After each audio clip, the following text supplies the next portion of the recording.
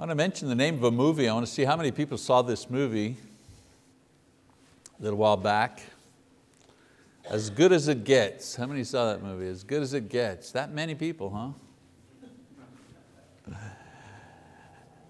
Yeah, it was a movie with Jack Nicholson, and I think Helen Hunt was in that movie. It's a little while back. It was I guess it was a romantic comedy. And in that movie, Jack Nicholson plays the part of a paranoid hermit. A paranoid hermit. He's stuck to his apartment. He's afraid to go out of his apartment, and he's obsessive and so on and so forth.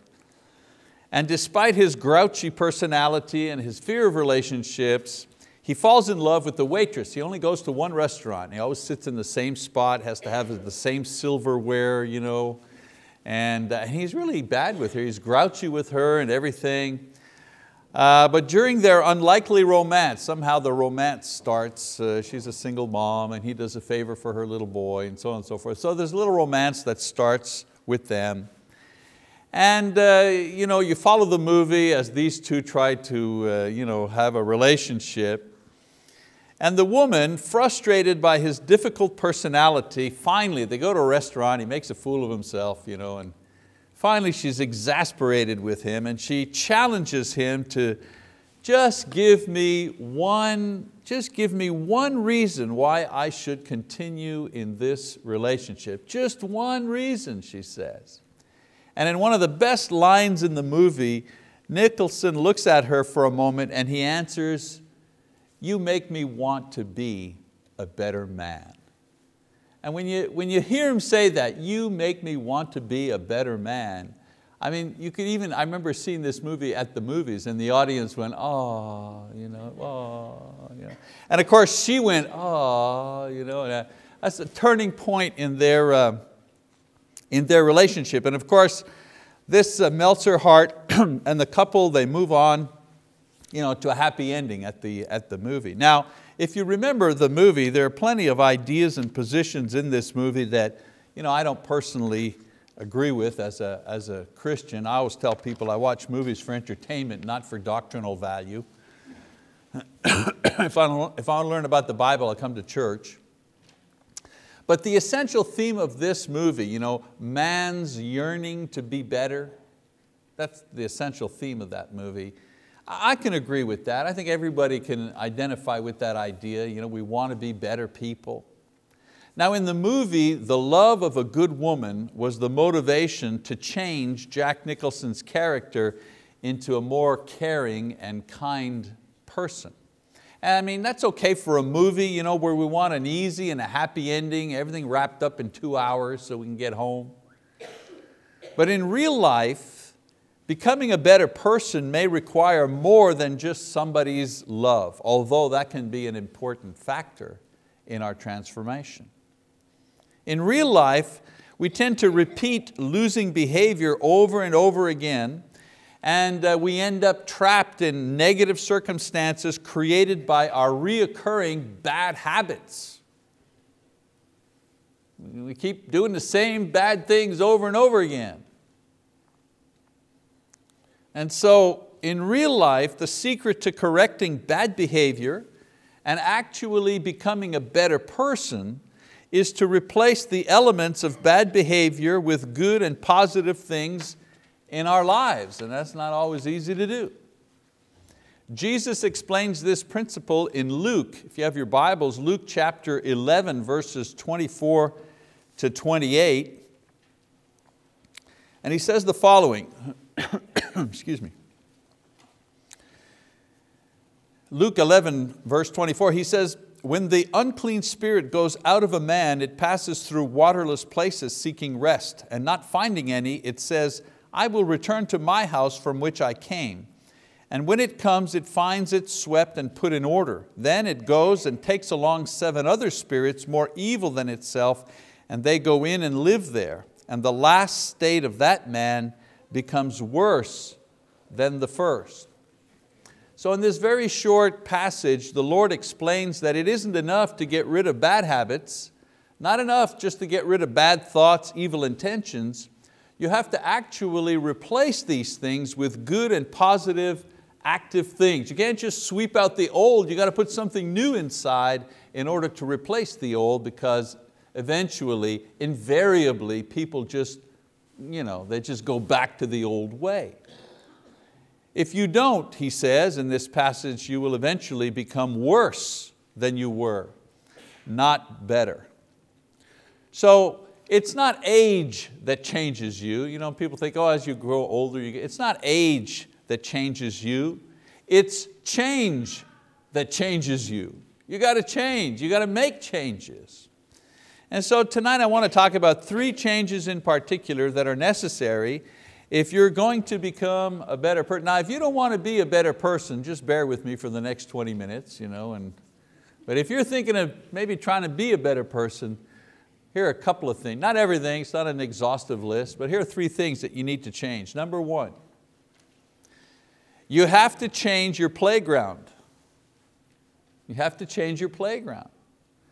There are some places that you simply have to stop going to if you want to become a better person.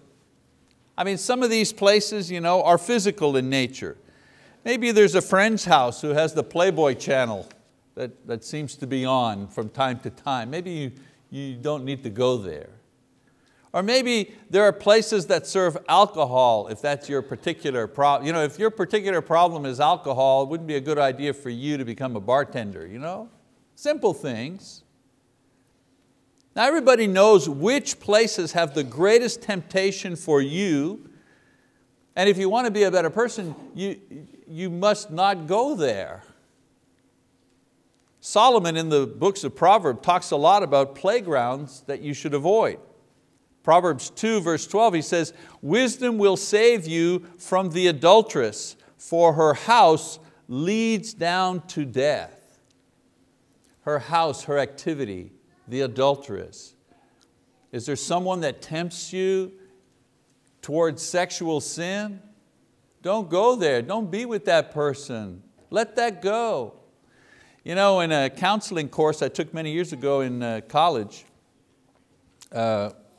not necessarily how to counsel other people, but how the counselor himself or herself should act. One of the points made there is, if you're counseling with someone and you feel sexually attracted to them, and you say to yourself, I can handle it, you're already in trouble. You're already in trouble. If you said, oh, I can handle this, you are in trouble. You've just stepped over the line.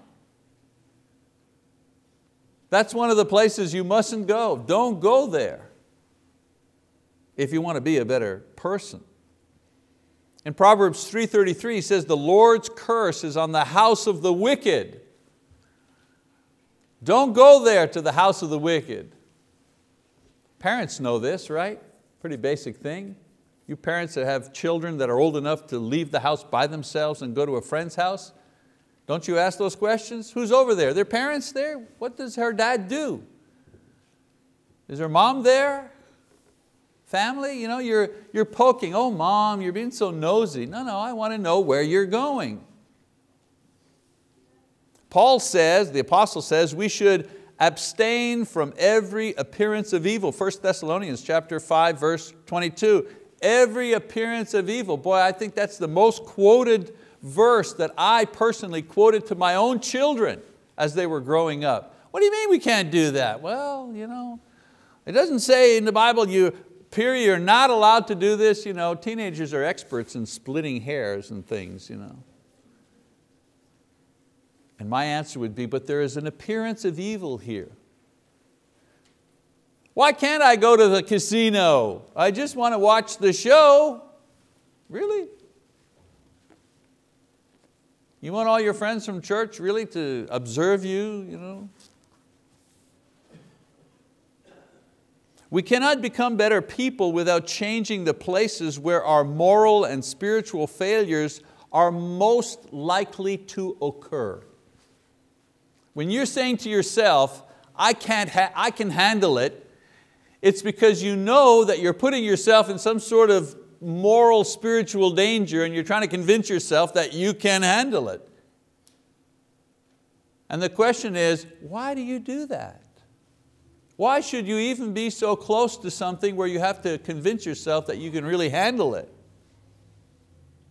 To correct losing behavior and become better people, we have to exchange these with places that will help us to be better. David the psalmist said, "Better is one day in your courts than 1,000 elsewhere. I would rather be a doorkeeper in the house of my God than dwell in the house of the wicked." Psalm 84, verse 10. Now let's face it, you cannot be just a hermit, you know what I'm saying? You can't just join a monastery, hide yourself away from the world. You can't do that. You have to aggressively seek places that will provide the best opportunity for self-improvement. For example, improving your environment at home by removing those things that might bring you down. Books, magazines, movies, resources, things that will be a snare to you. You got to get rid of that stuff. Do you know where most young men, boys, I should say boys, do you know where most young boys consume their very first portion of pornography or alcohol? In their own house. In their own house. They find dad's magazine stashed under wherever, or they reach up into the top closet and they find the booze is up there out of reach. They find it in the house, or in grandpa's house, or uncle's house.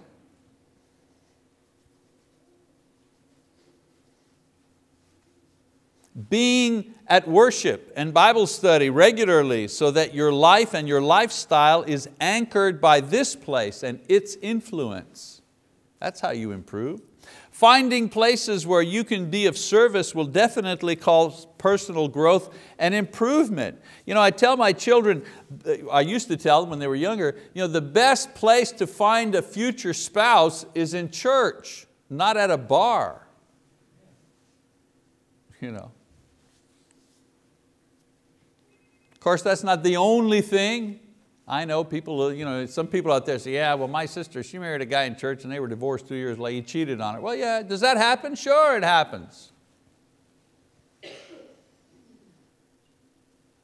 But compare the success rate of Christians who marry each other to the success rate of people who marry non-Christians, people who have absolutely no use for Christianity, and you'll see that there's a big difference. In the end, the choice of place to be can usually be decided rather easily. Ask yourself, will Jesus be in this place? Would Jesus be honored in this place? Can I do the work of Jesus in this place? Will the Lord bless me because I have chosen to be in this place? Go ahead, have the courage to ask yourself those questions, and they will help you decide where you should go and which places you should avoid. So if you want to become a better person, by all means, you need to change your playground. Another change necessary in order to become a better person, change your playmates. Change your playmates. Few choices in life are as crucial to our well-being and success as the choice of people that we make to be our friends and our associates. In other words, our playmates. The Bible is quite clear on this subject when it warns, do not be misled, bad company corrupts good character. 1 Corinthians chapter 15, verse 33. Now the scriptures also provide numerous examples of men and women being led astray by the influence of other people. For example, Lot's family was influenced by the inhabitants of Sodom, leading to sin and destruction. In Genesis 19 we read about that.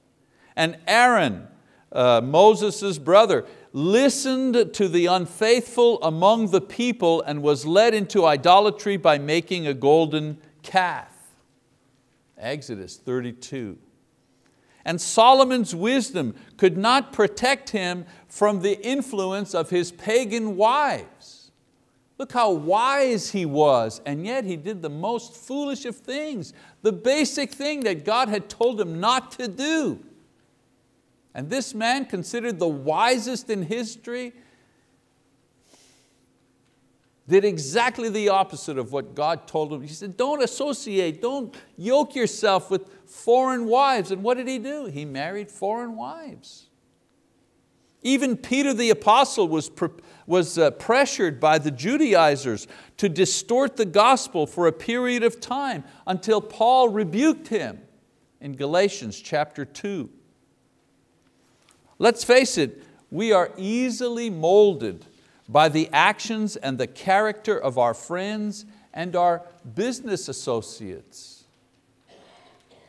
You know, my mother, who's passed away many, many years, but one of the most aggravating things about my mother was that she knew what I was up to simply by examining my friends. And it was very aggravating. A buddy of mine would come over and he wouldn't be in the house 5 minutes. I came to get Mike, and he's, okay, I'll be down in a minute, I just got to get my hat, and get my hat. And I go, okay, Mom, we're going, we'll see you. And then we go out and then I'd come back and she said, I don't like him. Ma, he was here 5 minutes. No, he's not right for you. Ma, you don't know that we're smoking. He's the one buying me the cigarettes. She knew, she had this thing, I don't know, the radar, Mom's radar. He didn't have to be in the house for 3 days, 5 minutes. I only wish she'd be a little more diplomatic about it. Son, about that young man that came by, I don't want to hurt your, no, she'd just go, I don't like him. Oh man. The old saying is so very true. Birds of a feather do flock together, for better, but also for worse. If you want to be a better person, then you need to associate with people who can help you to be a better person. You don't need 50 of these people, one would be enough, but it needs to be one who is better and who can encourage and stimulate you to becoming better. In school, they choose the best students to tutor the weaker students. In the military, they select the most experienced and disciplined soldiers to train the recruits. In life, we must also seek out those who have proven and demonstrated their success, usually in the areas of our failures or weaknesses, and cultivate friendships and associates with those people. Our problem is that we usually find it easier to maintain friendships with those people who share our weaknesses and who will not challenge us to do better. I remember way back when we started the church in Montreal, in Verdun, way back at the beginning. And I mean, we had to put signs inside the church building, never mind outside. We had to put signs inside the church building that said, no smoking. Because the people that we were converting, brand new Christians, first generations, they came, they were in the world. And many of them had a lot of issues still that we were working through. I mean, they believed, they were happy to be Christians, be forgiven for their sins, but they still had many vices, let's put it that way, that we were working on slowly. And smoking was like, oh man, half the church smoked in those days. And we had to put signs, please do not smoke, don't smoke here, no smoking there. I preached sermons on it. And the thing that was interesting was all the smokers hung together. They all hung together.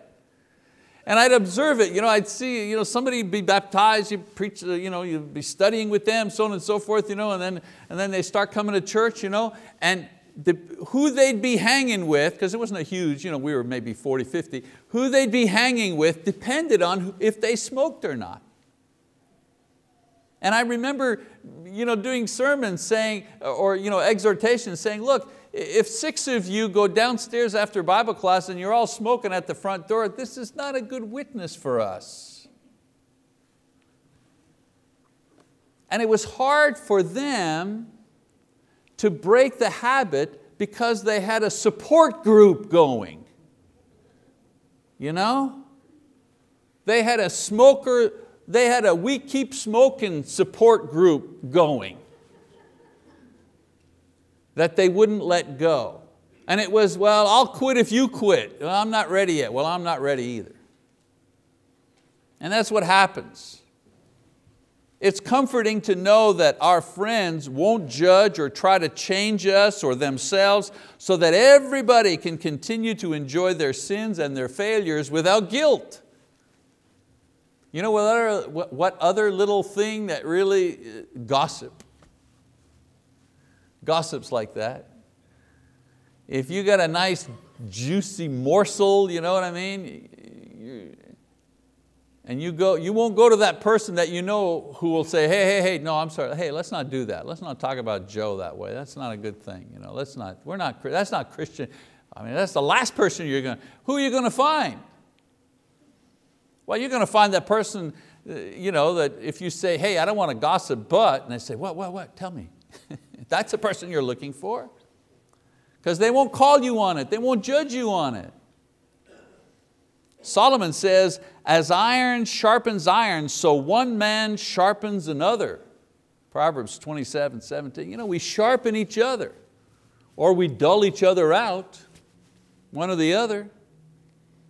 To become a better person, we need to replace the bad influences around us with good ones, even if it scares us a little bit. It's okay, we'll make it. In order to have the new character, we sometimes have to experience the pain of having the old one stripped away in the fires of a challenging friendship.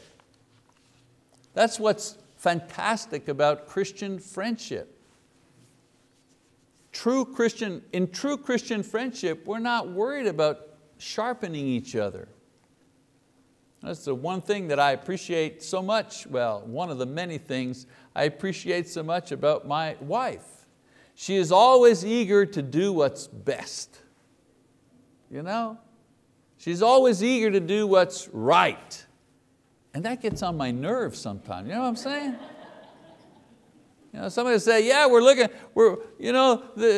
they're starting a collection for something. Oh, let's give to that. Wait, not so fast.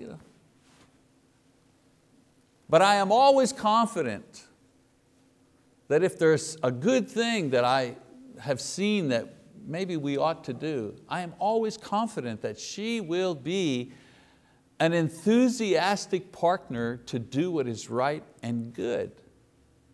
She sharpens me. Those are the kinds of, certainly the kind of partner we need in marriage, of course, but those are the kind of friends that we need to have that'll push us and help us to grow in Jesus Christ. All right, one other thing in order to become a better person. So change our playground, change our playmates, and then the third one, change our playthings.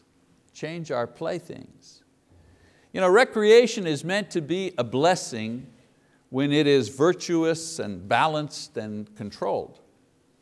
For many today, however, recreation is immoral or obsessive or out of control. It doesn't happen here very much, but we see in Europe, the soccer matches that just break out into riots and people get killed and it's just ugly. It's sport. So much of what we view under the guise of entertainment many times degrades us or diminishes us as human beings. Jesus reminds us, your eye is the lamp of the body. When your eyes are good, your whole body, he says, is full of light. But when they are bad, your body also is full of darkness. See to it then that the light within you is not darkness. Luke 11:34-5. Our playthings, be they TV or movies, internet, music, games, activity, whatever they are, must not be the cause of us being less than what we have been called to be by Christ. So if your playthings make you less than you are in Christ, then you need to get rid of those playthings. Imagine you're saying, well, for the next 2 hours, I'm really not going to be a Christian. Because a Christian would not be doing this, but I like doing this. So I'm just going to put aside my Christianity and I'm going to enjoy this thing, whatever that is. Sometimes our playthings are not bad in themselves, but we allow them to take over our lives to such a point that we neglect the important things in our lives, like caring for our families, or worship, or fellowship with the saints, or service, or work in the name of the Lord, perhaps even our careers. We ignore these things just to play. If your eye only sees your playthings, your games, your recreation, to the point where you no longer see your Lord or your brethren or your ministry or your family, then you are indeed, you're filled with darkness. That's what Jesus says. You think you see, but you don't. What you see is darkness. There's no light in you. So becoming a better person requires us to exchange the things that only give us pleasure with things that bring God pleasure. And I'm not talking about being in church all the time. I mean things that edify us in Christ and activities that build us up in the kingdom, activities that honor God. I can see a musical and be edified and say, and be appreciative of how well the musicians play and whatever, how the thing is done. I can give glory to God. Isn't it Beethoven that on every manuscript that he wrote, would put would begin it with "to the glory of God"? He understood that his great gift was a gift from God, and his music was in a way something that honored God. And I believe that's so, all the gifts that we have. If I can run fast, who put me together so that I could run faster than anybody else? Well, I think God did. And if I can throw a ball far, or if I can sing a beautiful song or play an instrument or whatever I do, if I have a great imagination to build buildings that are spectacular, all of this is from God and gives God honor and glory. So I don't mean we eliminate all forms of recreation, but we need to judiciously remove those things that hold us back from growing in wisdom and stature in the knowledge of Christ.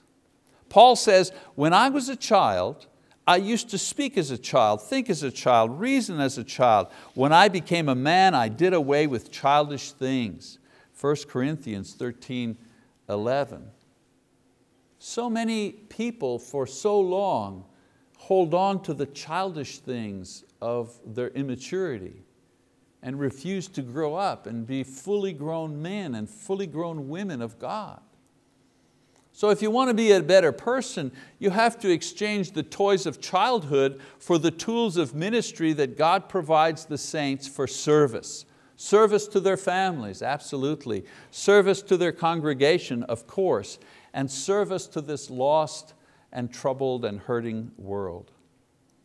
And so becoming a better person is a desire shared by actually a majority of people. After all, very few people, have you ever heard anybody say, man, oh man, I am working on really ingraining my smoking habit.